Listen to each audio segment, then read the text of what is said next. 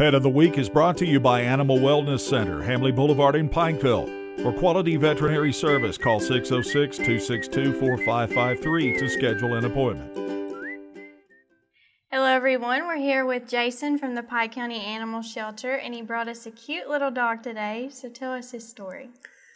His name's Tracker. He's a Beagle Red Tick mix. Come in as a stray. We've had him probably around 3 weeks now, and he's just a good all-around dog. He's very calm. He's been in the studio, and he has just sat with us and looked around, so he's not very, energetic, but he would make a very good hunting dog. I think he would. And his name's Tracker, so that's even better. And he's still young enough to where you can train him a little bit. He's only 8 months old. So if someone wanted to adopt Tracker, how would they do that? They can call us at the animal shelter at 432-6293, or they can come to 527 Likens Creek, or the easiest way to put it, in behind Walmart. And the adoption fees? It's $10. That gets him vaccination, deworming, gets him neutered, and a big bone, and a bag of dog food.